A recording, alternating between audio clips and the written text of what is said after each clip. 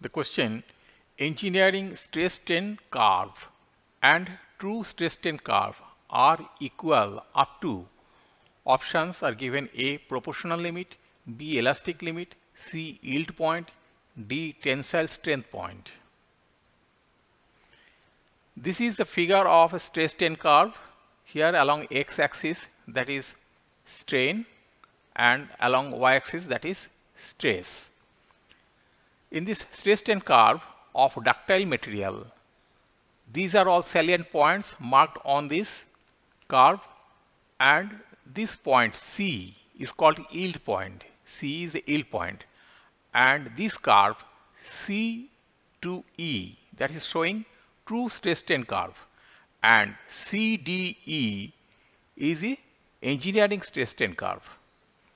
So here this curve is constant up to C. Here the correct option C, yield point, is the correct option.